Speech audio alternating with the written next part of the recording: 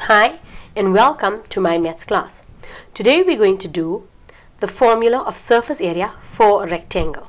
In our previous videos we had discussed the two types of the surface areas. The one was where it was a square base and the second one was where it was a rectangular base.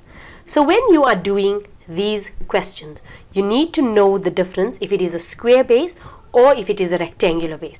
Okay, now when you look at the question, if you see that all the values are different, you can clearly see that this question is a rectangular base.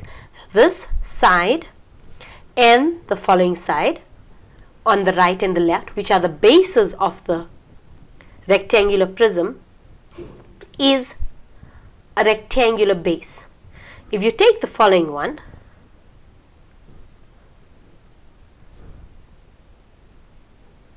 can you see this one has a square base? So look at your formulas and then know which formula to use. Now when we have a rectangular base, then we know we have the following formula. The surface area is going to equal to 2 times length times breadth of the first shape.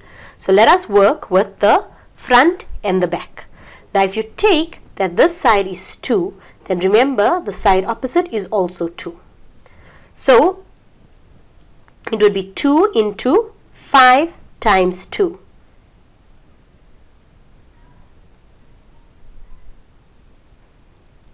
Then we would have had plus again 2 length times breadth. Because it is not a square base, we know that it is not 4. Now what are we going to work out? Now we work the front and the back. Let's work the top and the bottom.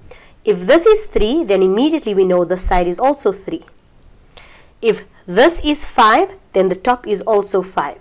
So what is the area going to be? 3 times 5. And we know there is 2 of them. So we're going to have plus 2, 3 times 5. Remember, it's the top and the bottom. Then we're doing the last one. It will be the one on the right and the one on the left. Now what is the area of that specific shape? It will also be 2 times length times breadth, and if we look at the values, it is 2, 3 times 2.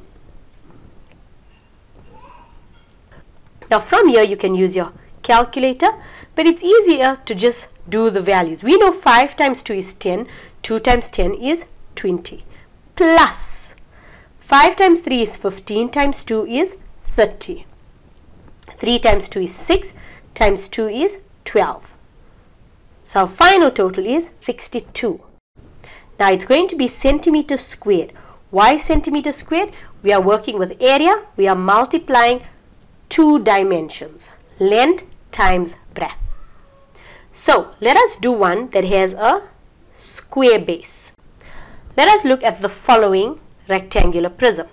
What you notice is that the base, which means the side on the right and the left, is a square. Both are 2 centimeters. So when we are using a square base, then we know we're going to have 2 length times breadth plus 4 length times breadth. Now we had discussed this type of surface area in our previous videos. This was where we had discussed that the bases are squares. So if we take the base, it would be 2 into 2 times 2. Then we've got plus 4.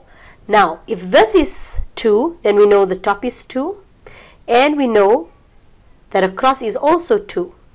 So what are the values we're looking for? The 5 and the 2. So we have 4 into 5 times 2. 2 times 2 is 4, times 2 is 8, plus 5 times 2 is 10, 10 times 4 is 40.